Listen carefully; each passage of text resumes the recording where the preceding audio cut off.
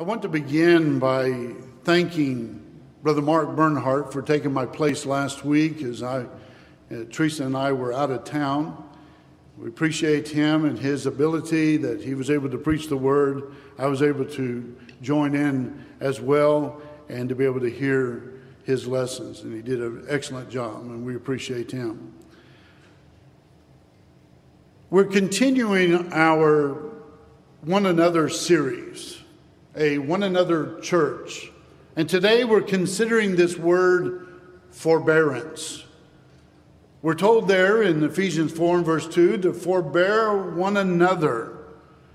One of the great challenges that we have in life is learning to cope with those things that are different, right? I mean, we struggle trying to identify or to relate to that which we do not understand. They keep saying that we have to accept the new normal when it comes to living our lives, whatever that new normal is, right? And especially that's true in our relationship with people, isn't it? Isn't it true that when you get on an airplane that you're a little bit uncomfortable with people who get on that plane with some Muslim garb, right?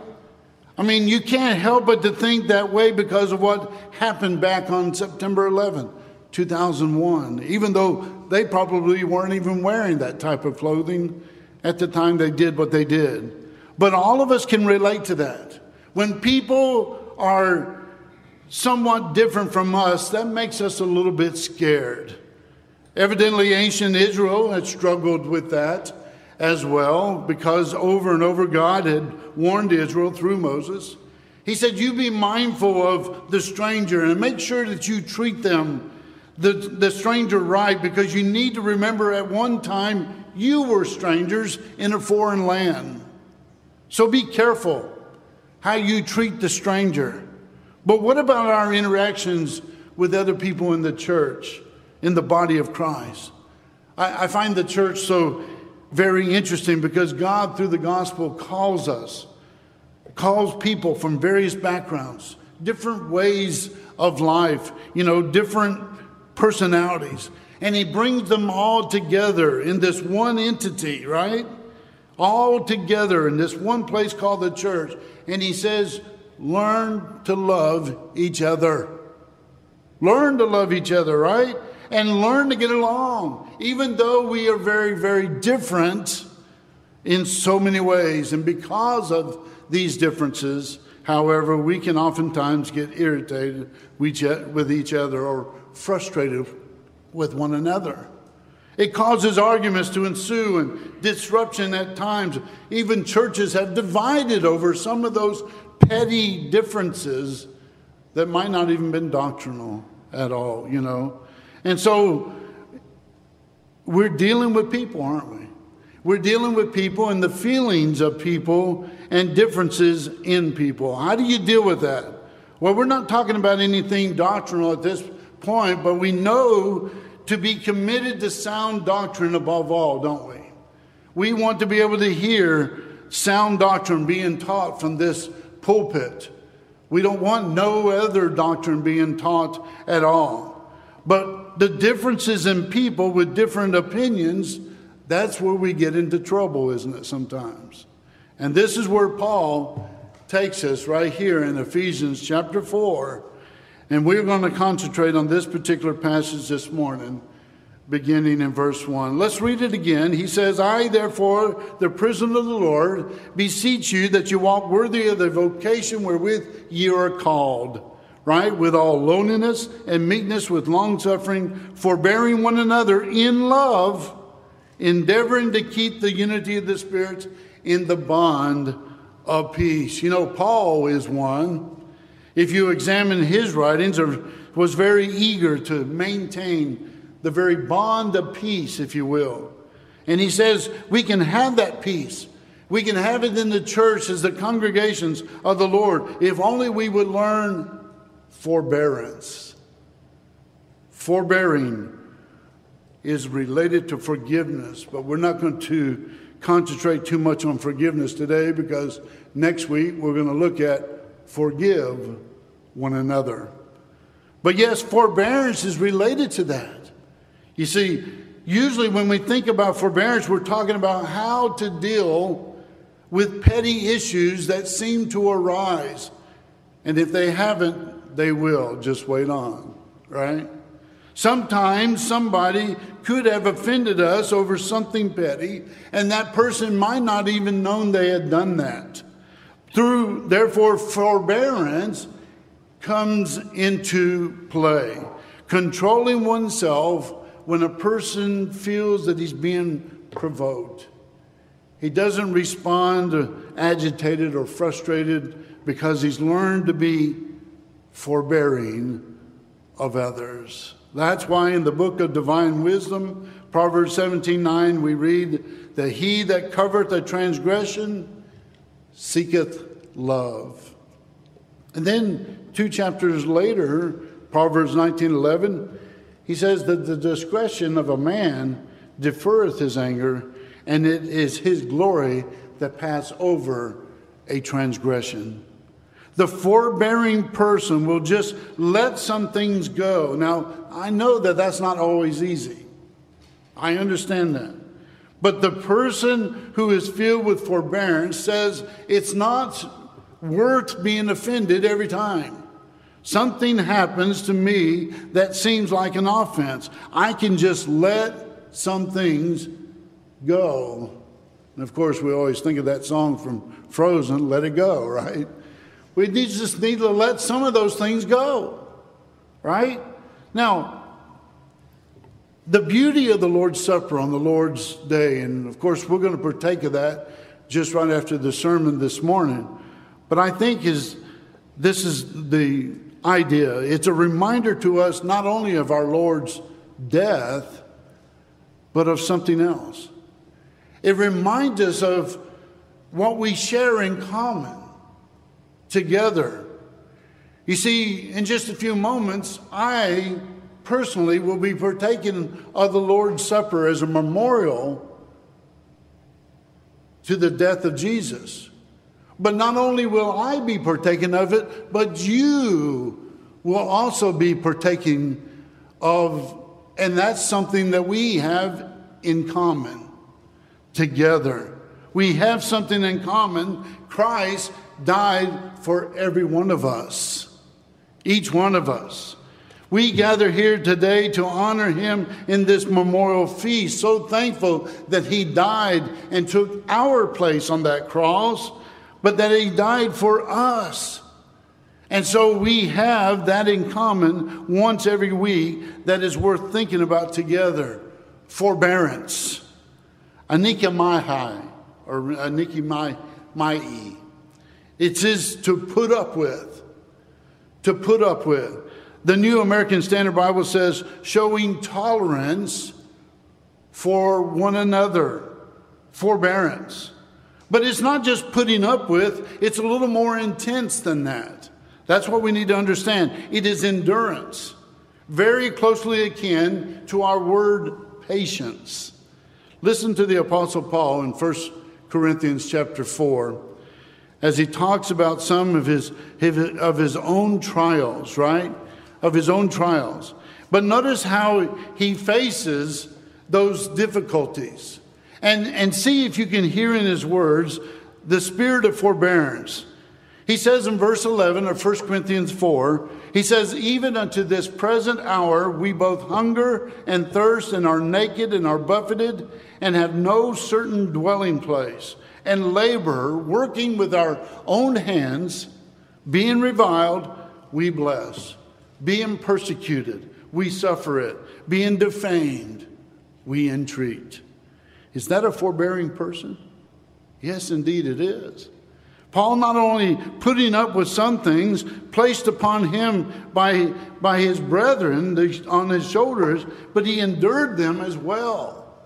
Paul would be one who would undergo punishment, but he would take it very quietly, wouldn't he? In that regard, we find that he's very much like our Lord when it comes to forbearance. For your own personal study this week, you might want to consider 2 chapters that are in the Old Testament. 1 Samuel chapter 24 and 25.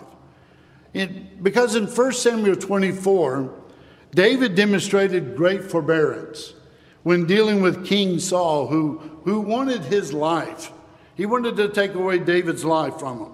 And David could have taken his life, but David wouldn't take the life of the Lord's anointed. I mean, David could have killed Saul, but he knew not to do that. But then in 1 Samuel 25, here David needs to learn some forbearance. Because in that particular chapter, it's Abigail who pleads for her evil husband. And David is ready to take Abel's life, and Abigail demonstrates great forbearance. Study those two chapters, and you will see the contrast in David. One where he shows forbearance, another where he needs to be more forbearing. But forbearance is that which brings us to the point where we can pray for our enemies. In Matthew 5 and verse 44, Jesus speaks of our loving and our enemies and praying for them. And that's tough, isn't it, sometimes? Because when we think about love, we think about mutual affection, don't we? A mutual affection. I can look around this room this morning and I can know that I love you. I can start with just my own family. I can look over here and see the Benellis. I can see the Georges and I can see the Harrises, and I can just go off and naming all the names. Because that's what's important. That's the kind of love that's mutual affection. Praying for our enemies, that's different. That's different though, isn't it? Because it's not mutual affection. Somebody has said that that's moral understanding. It's not mutual affection, it's moral understanding. Pray for my enemies. Love them because I have an idea that I know what sin can do to people. We understand why people do certain things. We understand why they behave in a certain way, even if it's against us. Because in this sin-sick world in which we live, that's what brings people to that point in life. And we have to be able to forbear that. And therefore, once I can understand, I can be a forbearing person. Not only love my enemies, but pray for them as well. Somebody has said, if you can pray for your enemies, everything else will just fall into place. And I believe that's right. But forbearance, it's an attribute of God. Romans 2 and verse 4, what we need from God more than anything else, we need his forbearance. Notice what he says. Or despisest thou the riches of his goodness and forbearance and longsuffering, not knowing that the goodness of God leadeth thee to repentance. And so God is one who doesn't give up easily. I'm thankful that God does not just give up very easily at all. Forbearing, it's hard to get God to turn his back on us. Why? Because he's filled with forbearance. Look in Matthew 17 and verse 17, and I want you to listen to the words of Jesus here.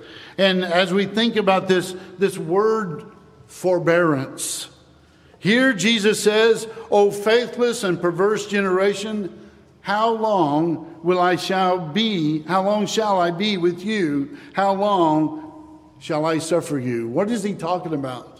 He's talking about his forbearance. How long will I be forbearing to you? That was something that he was just demonstrating that very moment, at that very time. But the point is this, the forbearance, the long suffering of God. But it's amazing indeed that none of us could be saved without it. Have you thought about that? If it wasn't for the forbearance of God, how could we be saved? You see, we are the sinners. We are the one that had transgressed God's law. God had every right to strike every one of us dead at the point we sinned. But God so loved the world that he gave his only begotten Son, that whosoever believeth in him should not perish, but have everlasting life. John 3:16. Important. Paul was begging the brethren in 2 Corinthians 11 to show some forbearance toward him. He says in verse 1, would to God ye could bear with me a little in my folly, and indeed bear with me.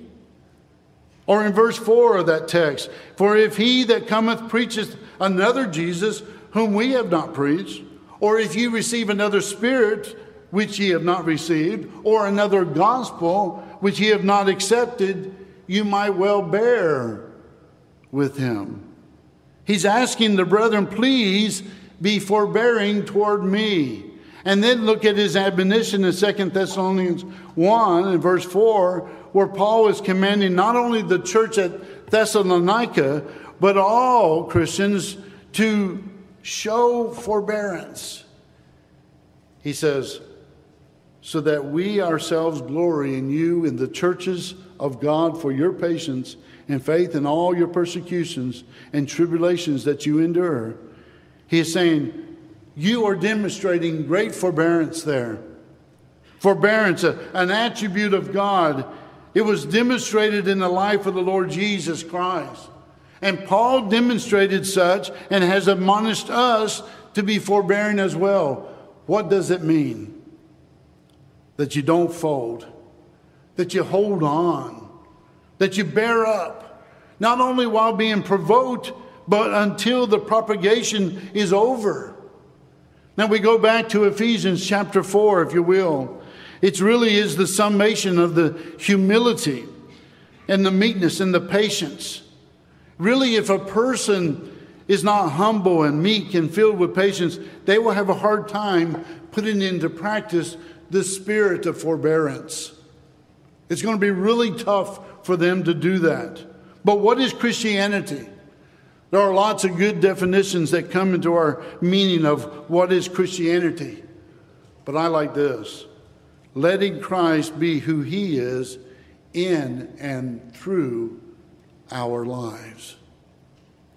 That's Christianity.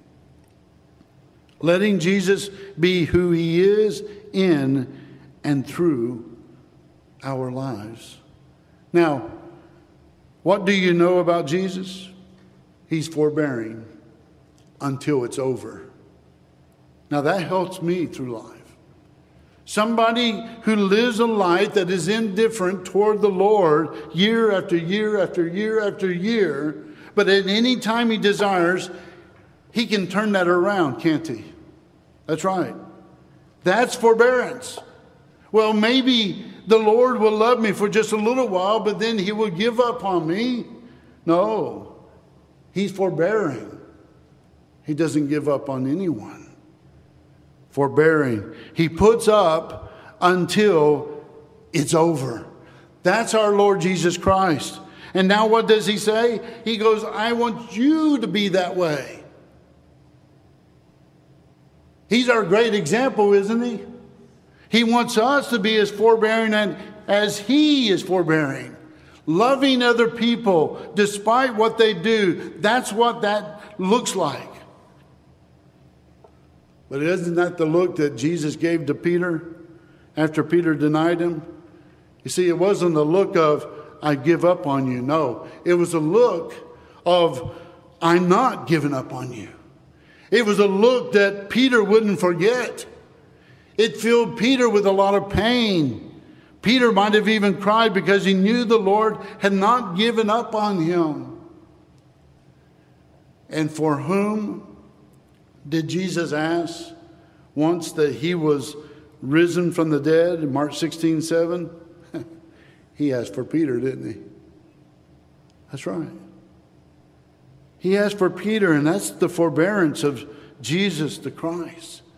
It was Jesus on the cross when he said, Father, forgive them, for they know not what they do. Luke 23:34. It's what Stephen crying out when he said, Lord, lay not this sin upon their charge, Acts 7:60. That's forbearance. evenness of mind, a liberal allowance for the faults of others. Here in Ephesians 4, the word is used in the present tense. That means it's calling for this to be a present way of life, a lifestyle for you and me. It's in the middle voice, which means hold on till it's over. You don't ever lose the spirit of forbearance. And so it is that forbearance allows us effectively to deal with the different personalities. It allows us to deal with different opinions. It allows us to deal with the different abilities and the temperament.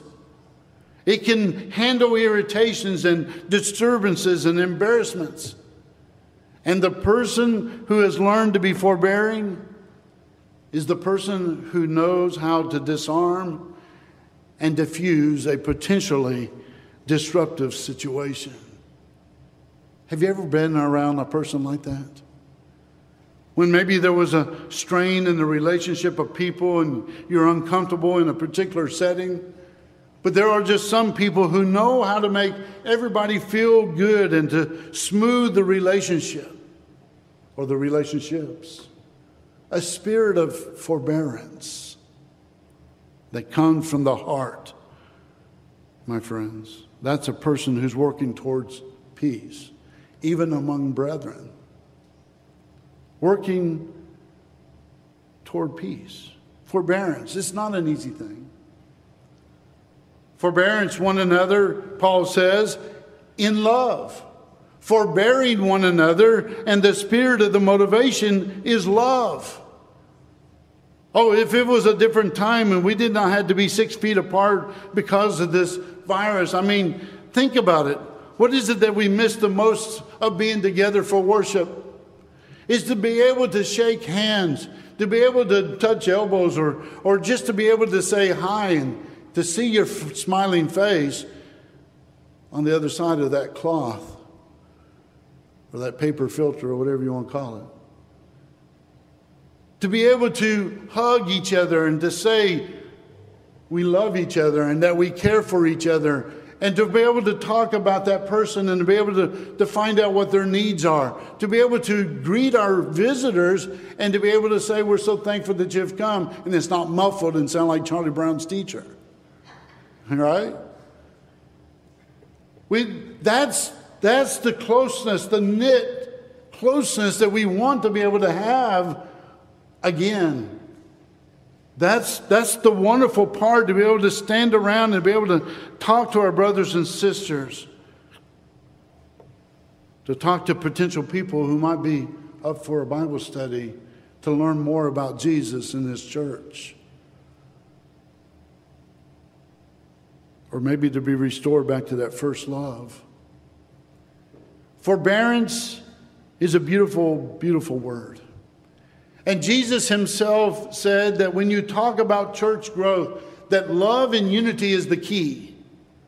In 1 Corinthians 1 and verse 10, Paul even talked about this unity that we should have, that we all speak the same thing, and that there be no divisions among you, but that you be perfectly joined together in the same mind and in the same judgment.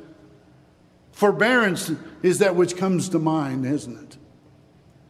Listen to Philippians 4 and verse 5. He says, let your moderation be known unto all men. What is another word for moderation? Forbearance. Let your forbearance be known unto all men. Self-giving sacrifice, which is the opposite of a self-centered, contentious spirit. It is a willingness to yield to other people. It is a refusal to retaliate when under attack. It is not easy, but that's the part of forbearance. Notice he says, let your moderation be known unto all men. The Lord is at hand. Be careful for nothing, but in everything by prayer and supplication with thanksgiving, let your requests be made known unto God. And the peace of God, which passeth all understanding, shall keep your hearts and your minds through Christ Jesus. And that brings us to our present day problem, and that's the problem of bullying.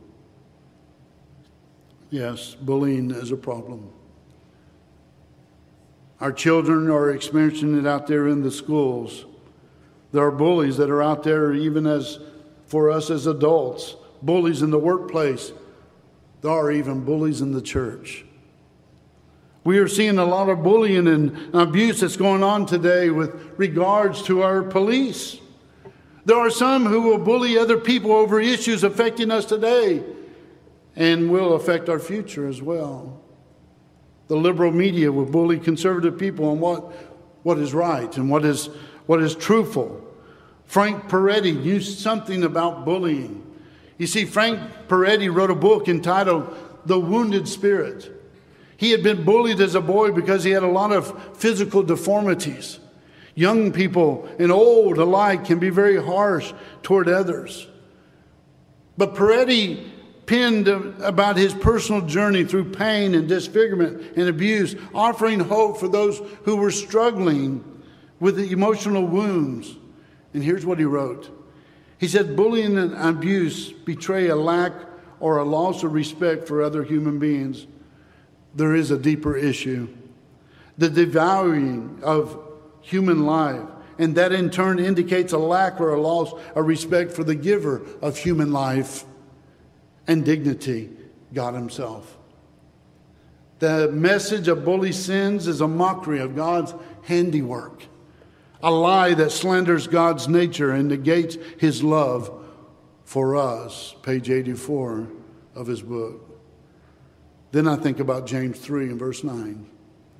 Therewith bless we God, even the Father, and therewith curse we men, which are made after the similitude of God. My friends, here's what forbearance says. Forbearance says, I'm going to give people room to grow. The person who is not willing to do that, number one, that person has an inflated view of himself, and he has a bad memory. Because that person has forgotten that he needed people to be forbearing with him in times past. When we have a sober view of ourselves, it'll help us more quickly to put up with the immaturity of others and the differences of opinion among us and frustrations that we find. You know, when I reach a point of maturity where I can have a forbearing kind of love, that's what Jesus wants. I won't get upset when with the waitress when my order comes up wrong. I won't sound my horn when the person in front of me doesn't move fast enough when the light turns green. You might not want to do that here in Clearwater. Somebody's running a red light. And in the church of my Lord, I'll be more understanding of people, and I will come to this understanding that when I think I am right about something, other people think they're right too. Forbearance allows us to live together with understanding and in patience and in peace. You're looking at somebody who needed forbearance early in life. I'm thankful for those who are forbearing to me in my life. I'm thankful for the teachers, the instructors who exercise the same toward me. Elders in the church who demonstrated that toward me. I think it's something all of us need when it comes from the Spirit of Christ Jesus. Go with me to Matthew chapter 12 just quickly for just a moment. Matthew chapter 12. In this particular text, we read how in verse 14 that the Pharisees went out and they held a council against him, how they might destroy him. But when Jesus knew it, he withdrew himself from thence, and great multitudes followed him, and he healed them all, and charged them that they should not make him known. He did this, that it might be fulfilled, which was spoken by Isaiah the prophet, saying, Behold, my servant whom I have chosen, behold, my beloved, in whom my soul is well pleased. I will put my spirit upon him, and he shall show judgment to the Gentiles. He shall not strive, nor cry, neither shall any man hear his voice in the streets. Now listen to verse 20. A bruised reed shall he not break, and smoking flax shall he not quench, till he send forth judgment unto victory. I like this translation of the verse. He will not crush those who are weak, and he will not quench the smallest hope.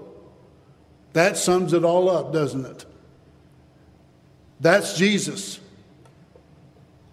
Somebody who is weak, who's undergoing hardship, he will not crush that person. He doesn't do that. Nor will he take away what that person needs more than anything else. And that's that person's hope. And we can't do that to people either. Don't crush the weak.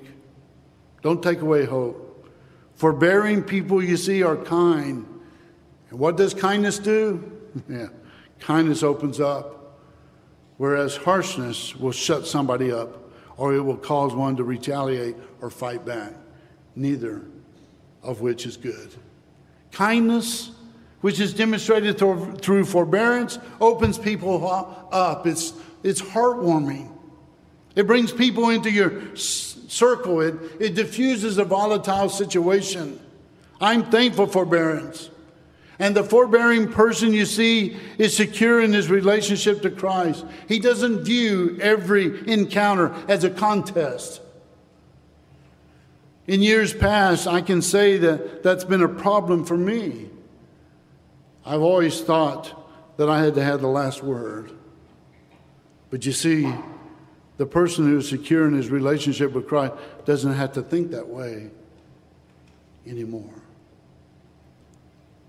Let's look at another passage, if we will, and then the sermon will be yours. Let's go to 2 Timothy 2. 2 Timothy 2. And let's notice here's something that's very interesting to me.